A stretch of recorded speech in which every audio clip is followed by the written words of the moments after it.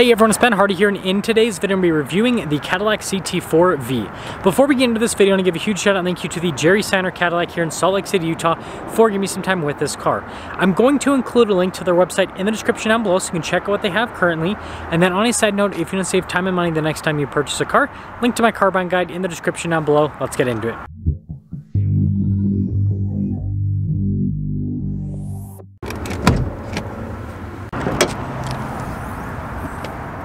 Under the hood, we have a turbocharged 2.7 liter four-cylinder that goes through a 10-speed automatic transmission. Fuel economy is 20 around town and then 28 on the highway, with power outputs being 325 horsepower and then 380 pound-feet of torque.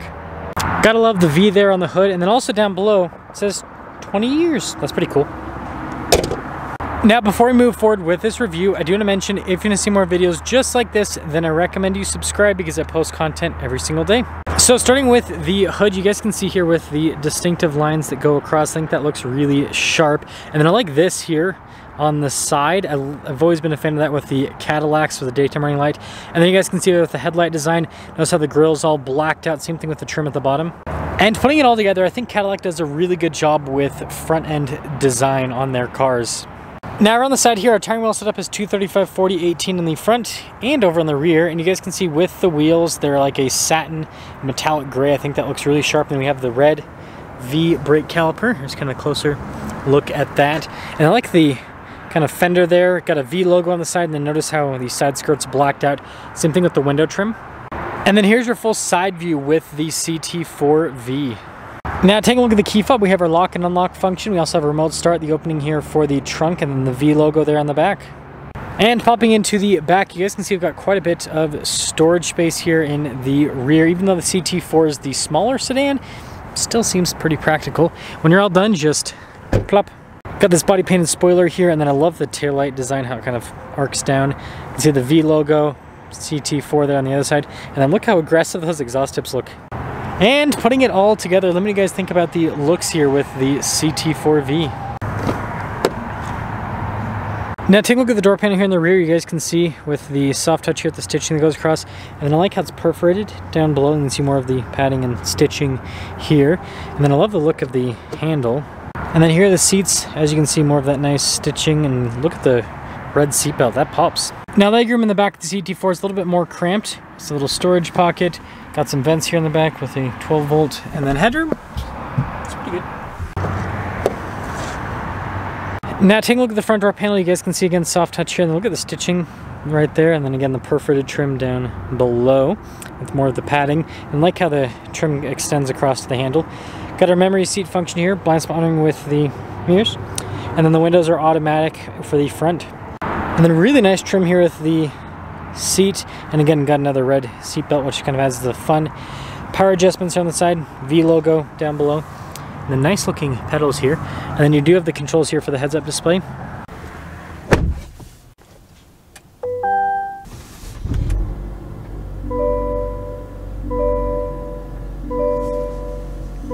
Now taking a look at the steering wheel, you guys can see soft touch all around. We do have paddle shifters there on the back for the 10 speed.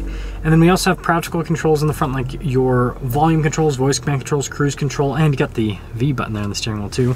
And then your regular stocks here on the back. And here's a quick look at the gauge clutch. You can see fully digital, but the fun part of course is the different drive modes. Notice that it'll give a little animation depending on what drive mode you pop it into. I think the sport on the track is pretty fun. But yeah, I like the kind of like little turn animation. I don't know, I think that adds to the flair. And then in reverse, we do have a backup camera with trajectory lines that turn with the steering wheel. Resolution with it's pretty good. And then as for the rest of the infotainment system itself, response time with the screen is really good. It's quick to respond, as you can see. Has Apple CarPlay, has Android Auto as well. And we do have nice trim here on the dash. You can see the stitching and everything. And look at the trim down below. And then pretty good storage here in the glove box. We've got our controls here for the dual zone climate. And we do have heated seats as well, parking sensors, your lane departure. And then you guys can see wireless phone charging pad. Shifter for that 10-speed automatic transmission. And then we have all of our controls here for the infotainment system. If you don't want to use the touchscreen, carbon fiber trim with the cup holders, which is nice. And then your auto stop start, you can see auto hold, stability control, and then your drive mode select. Decent storage here in the center console. It's nice padding on top. And then at the very top, you guys can see, quick look at the mirror, controls here for the sunroof, just a regular sunroof here in the CT4-V. Now here's a window sticker for the CT4-V series. You guys can see the base MSRP there, $47,000. Total MSRP after all options, $56,855. And let's see how it drives.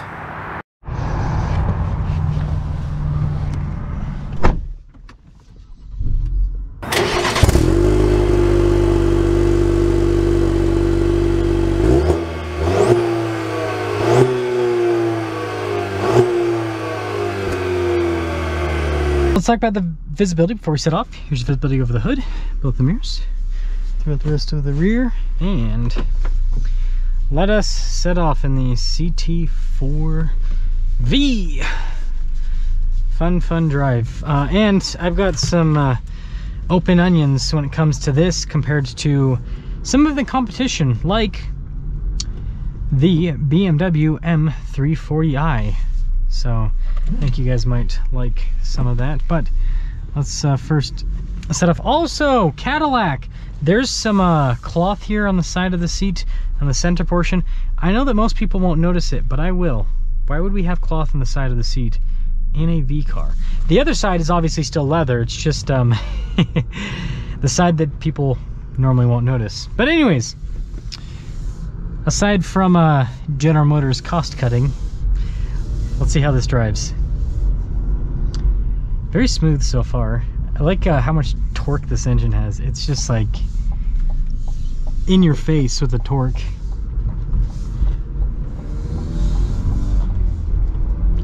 Transmission's smooth too.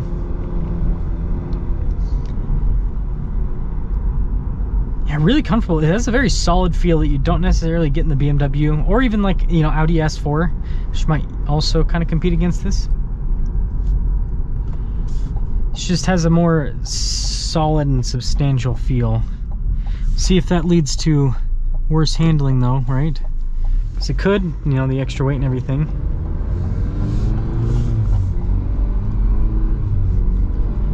Yeah, the torque with this is so good. I like how this drives. It actually, I wouldn't call it like super lightweight by any means. I mean, it is a luxury sedan at the end of the day, but it's got a pretty fun feel to it. Pop into the sport mode. The gauge cluster doesn't know what to do because I went through too many different drive modes. It's like, what drive mode do I pick? But yeah, turn-in's pretty, I mean, it's pretty good. Well, we are going to see what this CT4-V is all about. Again, we are in the sport mode, just gonna leave it in automatic. Wow. It's got some pep in its step. I mean, it's got enough pep in its step to make the window sticker fly off the dash, so it's got that going for it.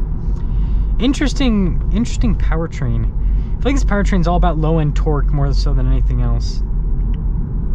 So let's sum things up here with the CT4-V.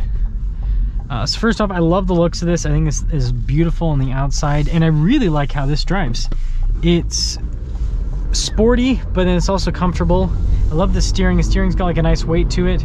This engine's just, it's super torquey. It's all about torque. It just drives really well. And the value with this compared to, especially BMW, I mean, an M340i, like over $60,000, really good value. I will say I do still prefer BMW's B58 inline six to this particular powertrain, but, big but, big but, I would rather buy this over the BMW just because of the price difference. Like, you're saving so much money that, like, I'm like, yeah, you know, even though I like that powertrain a little bit more, I'll keep the extra $10,000+ in the bank and have a still really fun powertrain, just not quite the B58. Let me know your thoughts.